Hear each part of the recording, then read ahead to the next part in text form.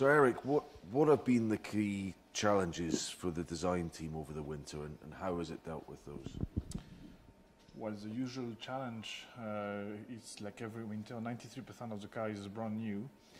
But obviously this year we had another challenge, which was the integration of the new Renault power unit, which has a different layout compared with the Honda engine. And that partnership with Renault, how confident are you that it will be a success? You know, it's a bit like when you see the driver after the first lap, when you saw Fernando this morning, you know, with a big smile on his face. If you wait after the first meeting when you met your new partner and you just watch your engineers and if they're smiling and are eager to work or demanding, that means you click something good. A year ago, it was a very different situation you were dealing with. How optimistic are you 12 months on that things would be very different for you this year? You have to be optimistic always, but realistic in the same time. So there is a challenge. The competitor level is quite high, so obviously there will be a lot of fight on track. It's a new relationship we are entering in with Renault, so we have a lot to come, and I think there will be a lot more to come in the future. It's a new story, and we also have now been through another step in the car development and the car design.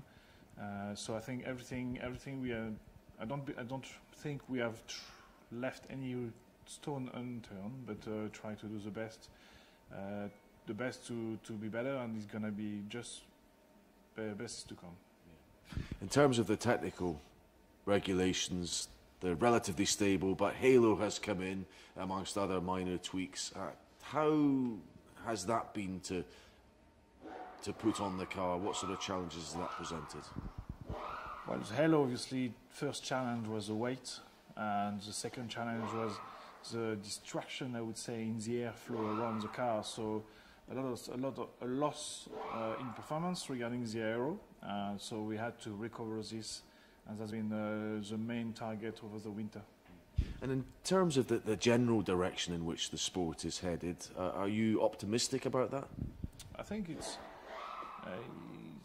the sport is going, from what I hear, is going to the right direction. I mean, it's going to be a different Formula One in the future. Definitely the fans are more listened and will be more listened in the future. So I think the sport is heading in the right direction. We still have to see let's say, the final calls. In terms of Fernando Alonso and his mindset compared to maybe a year ago, he seems very happy. He's got a smile on his face. He's got a lot on his plate this year as well. But is that the best way for Fernando Alonso to be? This is the best way for Fernando to be. I mean, first, to see him smiling this morning, it's obviously the best reward we can have after a long winter. And I know the more busy he is, the best fit he is, and the more eager to win he will be. And Stoffel, his teammate, is someone, of course, that you know very well and have for a long time. It's an important year for him. Are you looking forward to see, now that he has a more reliable package, I suppose, just how well he can do? Yeah, because he will be able now, straight out of the box, to do all the laps. Hopefully he needs also to build his own confidence and his own experience. And I think he will deliver what we expected from him. And I think we have a best driver pair in the pit lane. So let's see now 2018.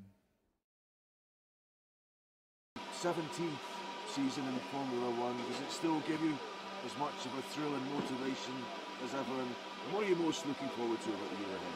Yeah, definitely. Every season is the same feeling. You always have some hopes and some new motivations that every winter renews a little bit. So this year is no different. I think even more, because for us it's a very important season.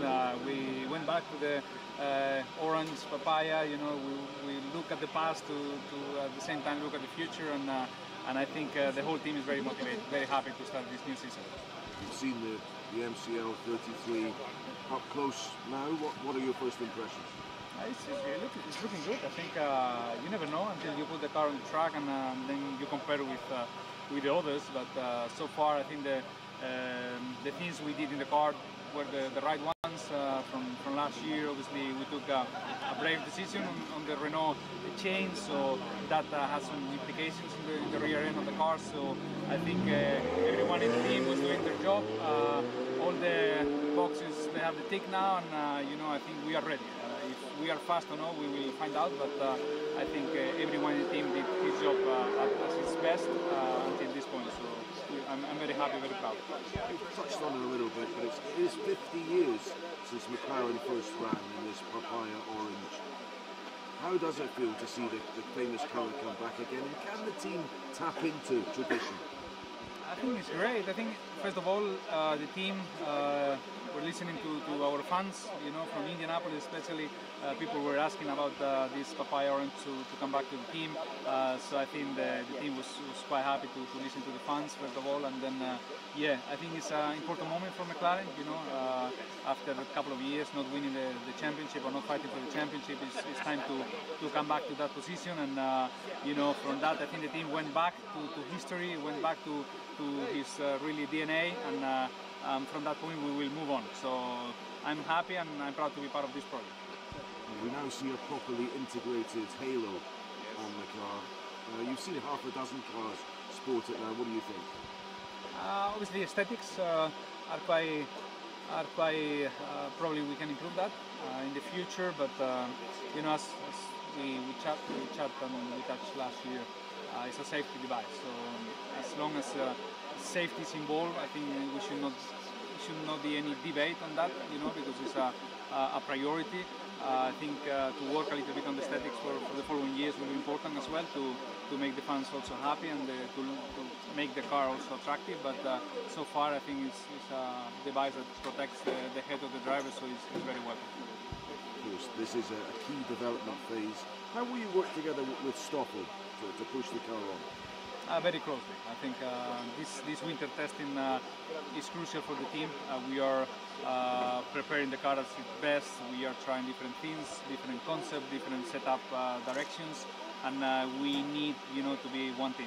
We need to be two drivers in the car, one each day, but at the same time, try to take the program from what they did the day before and start from that on. So I think Stoffel, myself, the two group of the engineers, they need to work very close. We did last year.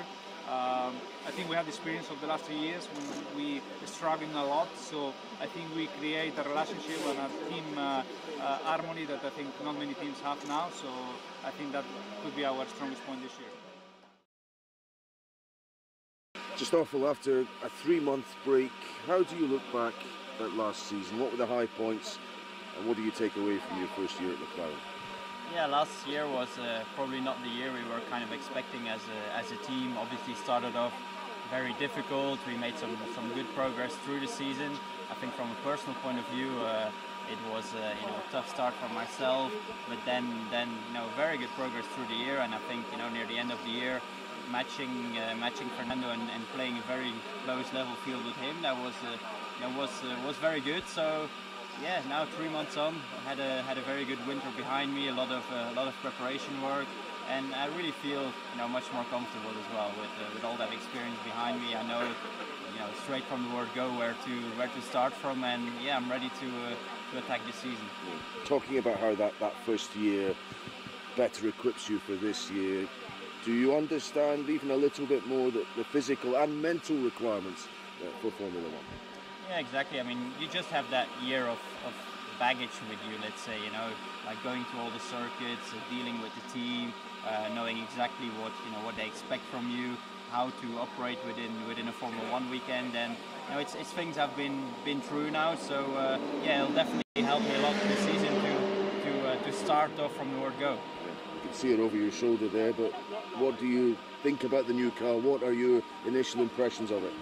I think it looks great. Obviously, again, a big change for the team over winter with the change to the Renault engine, and yeah, I think everyone's massively looking forward. There's a big buzz around the factory.